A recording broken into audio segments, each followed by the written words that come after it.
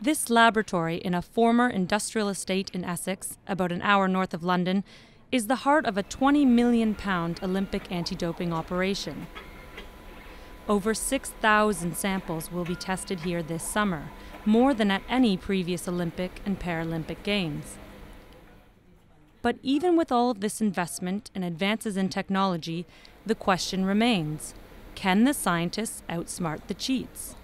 It's never enough, and the race will never be won. I mean, it is like an arms race. Human nature shows that there's always going to be someone who tries to take a shortcut. I think if you look back over the last sort of Olympic cycle, we're better than we were before Beijing, and we need to keep pressing and not become complacent and to think that we've tackled it, because I don't think we ever will.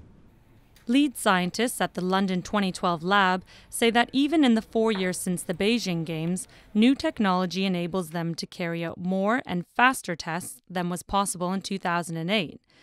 Recent agreements between pharmaceutical companies and the World Anti-Doping Agency, or WADA, have also given scientists a head start on developing tests for drugs that have yet to come on the market. I don't look at it as winning or losing. I look at it as having a good deterrent effect to try to actually discourage people from using drugs, since there's been agreements between the World Anti-Doping Agency and major pharma like GlaxoSmithKline, meant that drugs actually coming into the pipeline, drugs before they're reaching the market, are being considered for their possible misuse potential, to make sure that we have good means of actually detecting those substances and thereby actually deterring people who wish to misuse them. From the balcony here at Cisco House, you can see the finishing touches being made to the Olympic Park venues. Providing a level playing field is a key priority for organisers who want to ensure that when Olympic history is made here, there's no doubt that London 2012 was a fair Games. But the crucial time for testing is now, when athletes are training and competing in events leading up to the Games. I think probably the biggest issue around the Olympic Games is that a lot of doping to get to the Games happens before it. So what we need to see is a much more coordinated approach from anti-doping organisations around the world in advance of the Games.